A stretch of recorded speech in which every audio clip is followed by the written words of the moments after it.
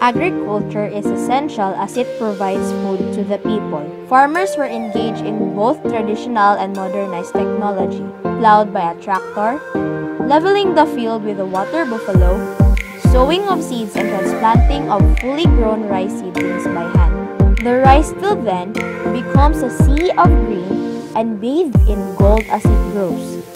Rice plants are harvested with a sickle and bundled into sheaves, and threshed to separate the grains from the stalk.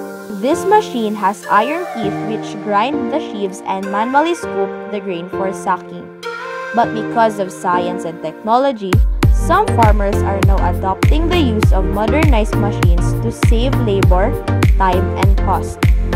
The grain then is spread under the sun to dry and taken to the mill to be processed.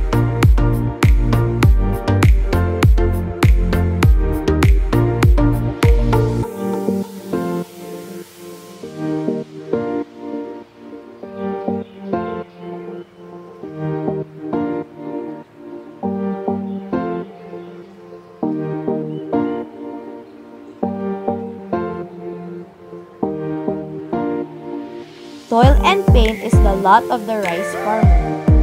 These are the reasons why we have food on our tables every day. In Proverbs 14 verse 23, in all labor there is profit, but mere talk leads only to poverty.